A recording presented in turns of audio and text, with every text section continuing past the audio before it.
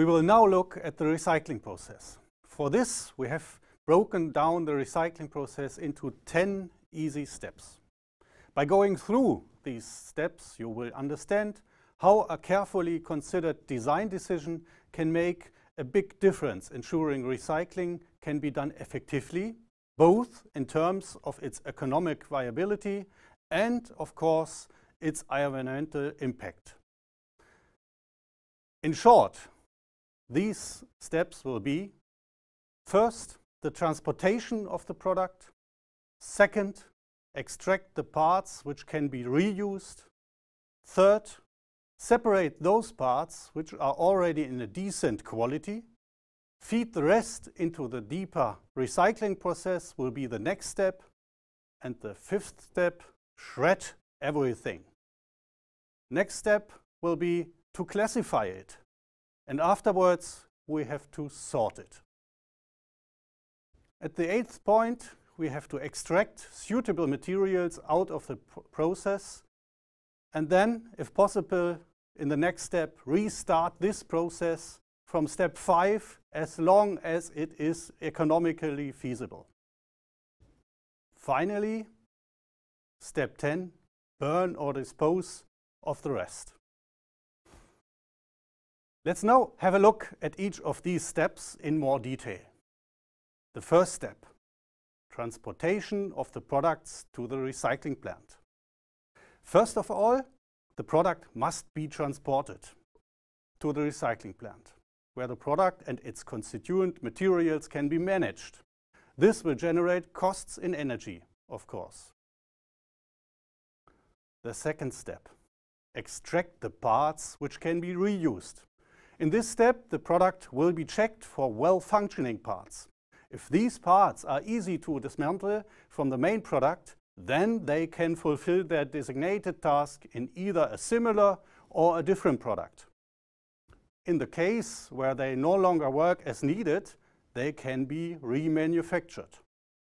But remember, this will only be done if it is profitable to dismantle this single part from the main product.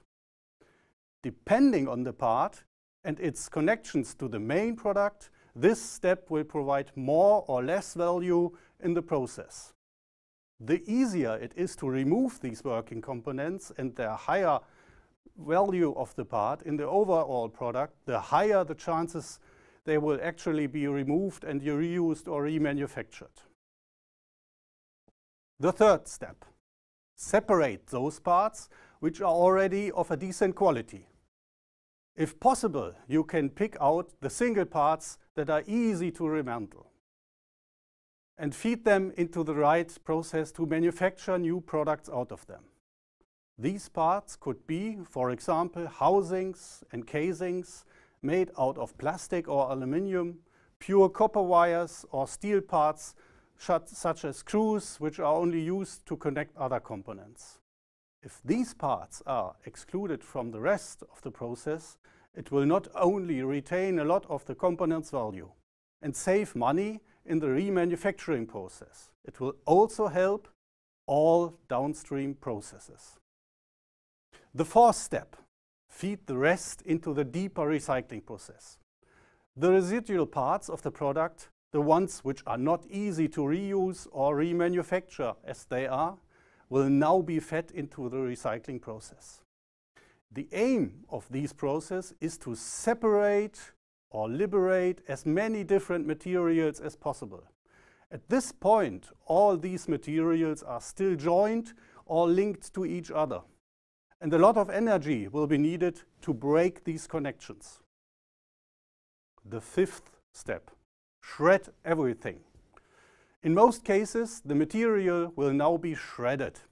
This will reduce the size of the parts by hopefully break the joints and will therefore separate the material from each other.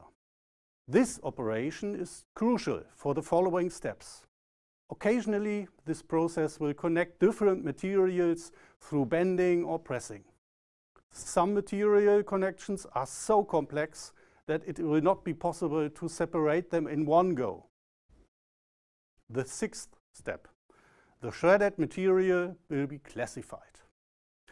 Classifying the output of the shredder, is necessary. It will divide this output into material mix which can be processed during the following sorting phase. Mostly, the output is classified by particle size. At the end of this process, there will be at least 2 different classes which can be distinguished in at least one dimension. The 7th step. These material flows will be sorted and or classified again. Each class now needs to be sorted.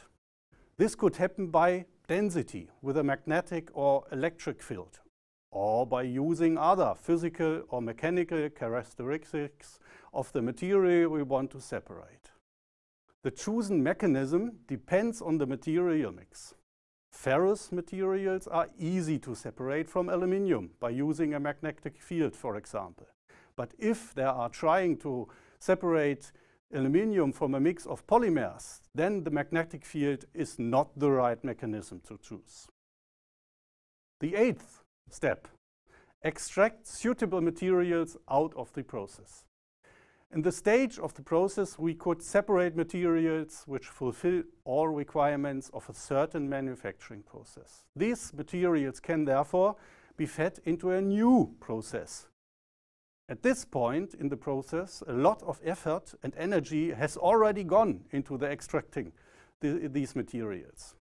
Depending on which material we are extracting, this process might be economically justifiable or not.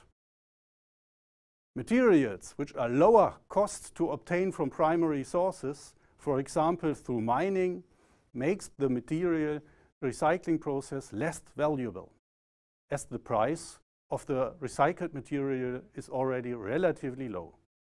For example, materials which are precious, rarely found on Earth, or simply hard to access in their primary source, we can justify putting even more effort in the recycling process, as the materials we will be extracting are very, very valuable. The ninth step, restart this process from step 5 for as long as it is economically feasible. In many cases, as the ones I just described, the high value of the material will justify additional recycling effort. With every repetition of step 5 to 8, the particles will become smaller and smaller. In most cases, the separation of smaller parts requires a different machine from the one used before. In all cases, the cost of each repetition will add up to the total price of the recycled material. Certain processes will be more expensive due to the fact that more and more complex machines and processes are needed to sort and separate the shredded materials. The 10th and last step. Everything else will be used to generate energy or will be transported to a landfill.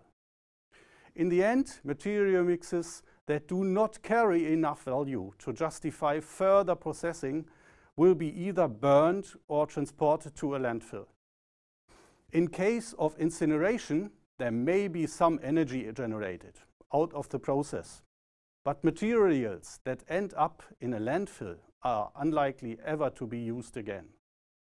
These materials will most likely stay there for a very long time. These materials are therefore lost unless it someday becomes economically possible to dig them out and reprocess them. Both incineration or landfilling is something we, as designers and engineers, must truly try to avoid.